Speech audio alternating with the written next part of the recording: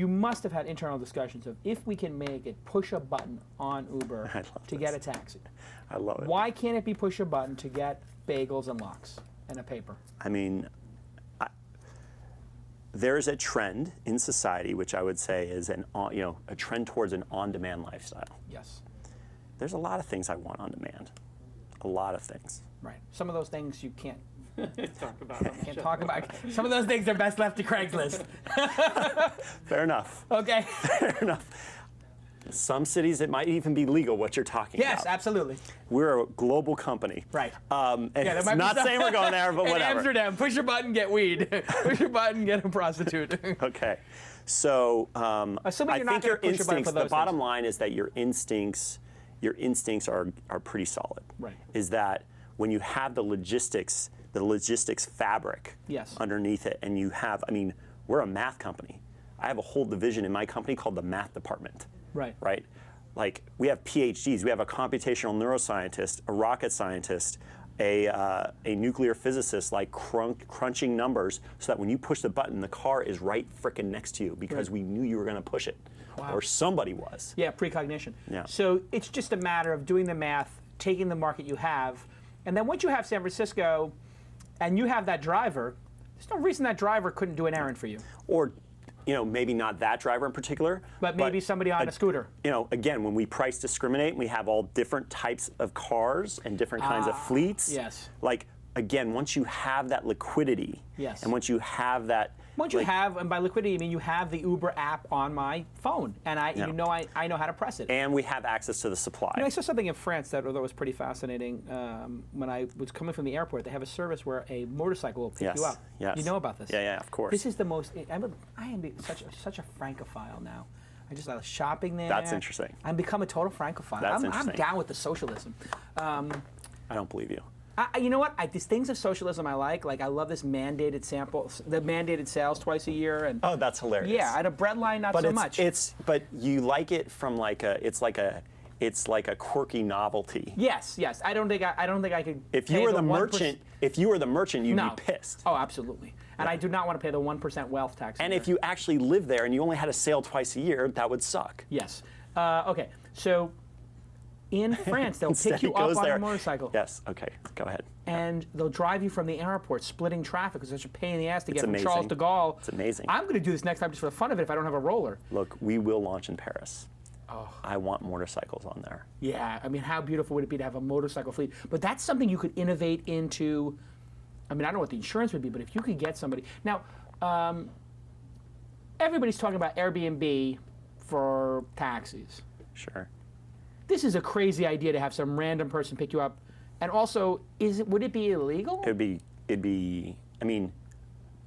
illegal. Yeah, it would be just straight up illegal. Yeah, well, unless the driver had a license, what's called a TCP license in California. Got it. And he was insured. Right. So if you can solve getting people these licenses, which is not hard to do, it's actually quite straightforward, but really it's the insurance problem. And the insurance becomes big, expensive. The insurance is $500-600 a month. Right. And so you better be making enough money to make up for that. Right. So Airbnb, renting out your couch, not that big of a deal because you don't need to have insurance. But there's still some things in Airbnb that, it's an illegal, like in certain areas, it's a legal hotel operation, but it still happens. Right. Right? This gets... You don't want to get into that kind of business. We'll see. I mean, the bottom line is that we try to go into a city and we try to be totally legitimately legal. Right.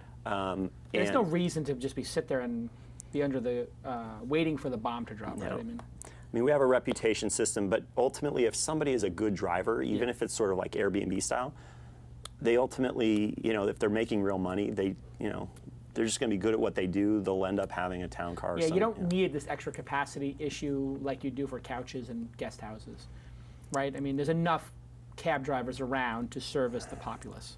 We'll see.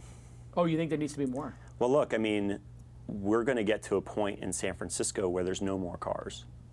People won't have cars. There's no more, no, what I mean is there's no more town cars. Oh, really? Yeah. Because you're increasing demand that much? Yeah, we're just expansive. Right. And so then... So who loses in that? The bus? Bicycles? Who's losing? The cabs?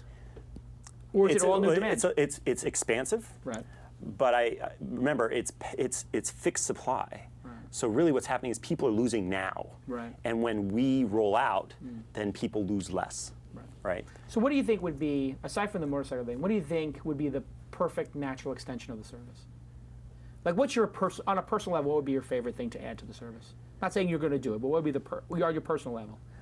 I mean, like, I just want stuff brought to me, right? Like, whatever I need right now. So, you know, I think Cosmos are very interesting. Right. You know, or like you could go, so Cosmos like, give me what I need right now. Like, just get it for me, get it to me. Right. But there's maybe one that's even more focused, you could say, like delivery of food as an example. Right. So here, give me my farmer's market box. Or, you know, you like to eat at a restaurant. They don't do delivery. So now you're doing that like, We have liquidity in cars. Right. So we can make that really interesting. Right. That's I'm not saying we do it. I'm just saying like that would be your number one. This is like an interesting extension. It's just an interesting thing to think about while we're going and taking care of the transportation. That would be one of my favorite extensions, which is they do have this like dine out service here in LA where like the restaurants that refuse to deliver use that. And they just put $10 on it, or 10% or $15. I mean, there's ways to do it. We use it all. There's a lot of interesting algorithms to make that efficient. There's something called the Traveling Salesman Problem that we would need to be really rocking. Tell me that. So let's say you had like, here's the classic computer science problem. 15 cities, you're a traveling salesman. You're starting at this city, you want to end up at this city, and you want to go to those 15 cities in the shortest distance possible. I don't know where it is exactly, maybe it's 15 or 20, but once you get to like 15 cities, I don't know the exact number, no supercomputer in the world can solve that problem. Wow. It's just the fan out on the complexity of that problem happens so fast, you can't solve that problem anymore. It like makes chess look like child's game. Right. Just too many paths. It's too many paths. And so basically the traveling salesman problem is not one of optimizing or getting the optimal, it's about optimizing. And so being as efficient as you possibly can. This is what is the biggest thing in the jet industry. Right. What do we do with all these empty private jets? We need to move them around in the most efficient way possible. Right. And right now it's like everybody tries to make some, I mean that's what was the joke about Uber, is going to be an Uber private jet service, but if you did that, that would just be a marketing thing, right? Well, no, not necessarily. Look, the jet business, just private jet business is actually bigger than the commercial jet business. Really? Yeah. It's something like $30 or $40 billion a year. So the other side of this, like we talked about, okay, let's deliver some food. Maybe. Uber jets. So Uber jets, I press a button and a jet comes and picks you up off of Santa Monica Boulevard. Wow. I like it. Uber Chopper. Uber Chopper. So let's say you're in Midtown in New York, and you're like, pick me up on the top oh of my this God, building. I need to get to JFK ASAP. Right. Town car picks you up, takes you to the nearest helipad, and boom, you pop on over to JFK. Uber Chopper would work. That would make sense because they do have that service. You could also take it to the Hamptons and stuff like that.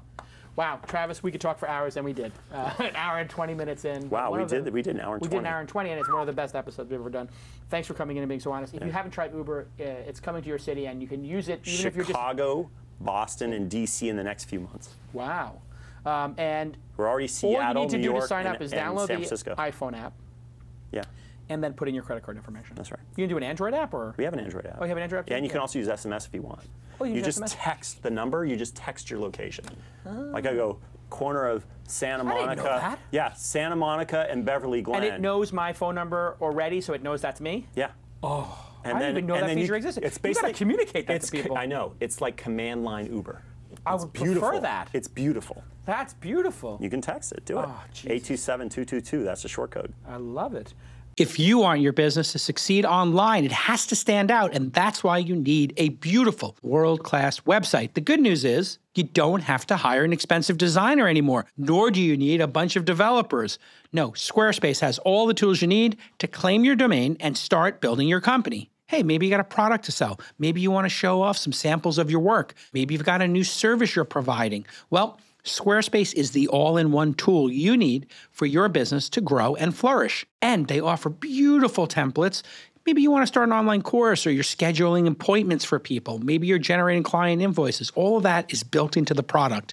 Everything you create with Squarespace is pre-optimized to show up in search engines as well. So you don't need to hire some expensive SEO person. Nope. They're building your meta descriptions, they're setting you up with an auto-generated sitemap, and the SEO is done before you even get started. Plus, there's a new AI-powered feature. It's called Blueprint, which makes it easier than ever before to customize your website and make it really pop. So check out squarespace.com/twist for a free trial, and when you're ready to launch, go to squarespace.com/twist to get 10% off your first website or domain purchase.